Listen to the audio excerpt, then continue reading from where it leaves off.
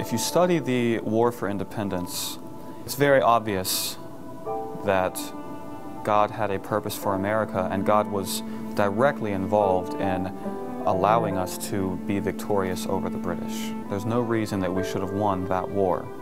It was little short of a miracle. We have the great founders, George Washington and Benjamin Franklin and Thomas Jefferson and Samuel Adams, and the list goes on, many of whom were believers. In fact, most of them were. They had an understanding of biblical truth, and they were applying that in a way that had never really been done on earth. It's very plain that the early Americans believed that God was doing something very special here in this nation, and education really is a key to that. It's important that students recognize that God established this country with a purpose and plan, the fullest expression of Christian government and liberty that's ever been on the face of the earth. One of the things that has been lost in our nation today is the ability for people to think and reason justly. We see the undermining of so many of the values that were in place at the founding of the nation. The change in morality within our culture, the way that people don't think logically anymore, the way that people, even within the church often, have compromised with secular views and no longer have a biblical basis for much of their thinking. It's happening very rapidly.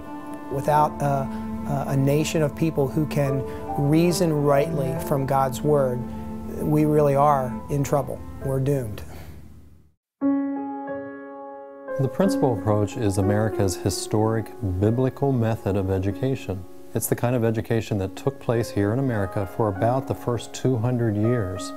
And it really focused primarily on teaching children how to reason from biblical principles and apply them to every area of life. In the principal approach, we're teaching students to think deeply, not just accept what's being told or spoken to you. Find out what the truth is, research, make sense of it, examine it against the standard of God's Word, because that's where truth is. At Dayspring, we don't just have chapel and a Bible class.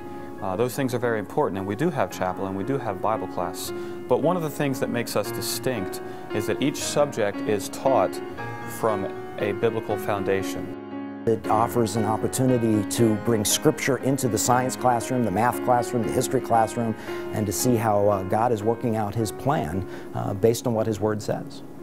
The education that students are going to get at Dayspring, I believe, is very full, very rich, because it restores some of the subjects back that have been taken out over the years. Whether it's logic and rhetoric, Latin, being able to pick up a piece of literature and discern truth in that literature. So all those things help to bring a very full and rich experience to the student. One thing I hear over and over from parents is, your staff love my children.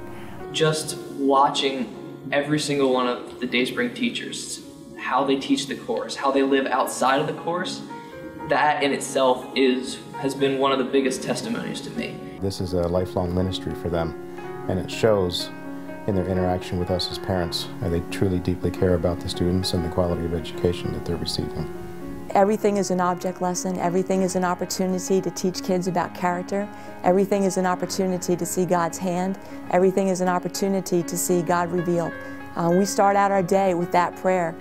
Father, please help us to see your hand in our lives today. Help us to grow in character. Help us to see you, your character, your nature, your plan through the subjects.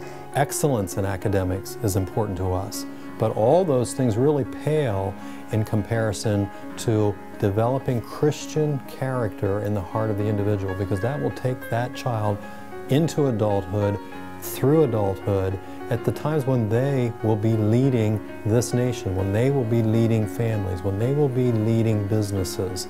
The most important thing for them to leave Dayspring with is a character that would please the Lord.